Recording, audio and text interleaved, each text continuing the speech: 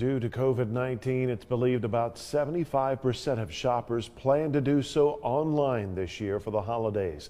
The Better Business Bureau wants you to keep some things in mind so you don't get scammed and all of your presents make it under your tree. First, make a budget so you don't overspend. If you're shopping online, make sure your virus software is updated on your computer so you can help avoid phishing and fraud. Be careful where you click, could be malware. The BBB encourages you to pay with a credit card. That way, if there's a dispute, it's easier to track and try to get it resolved. Jim Winsett with the local BBB says scammers know what the hot items are and they will try to get you. It can happen to anyone.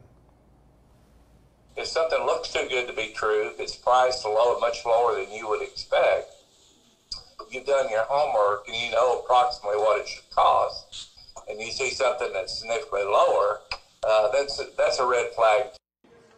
He says if you're a reward member with a store or company, try to utilize those to get better deals. And don't forget to look at the return policy.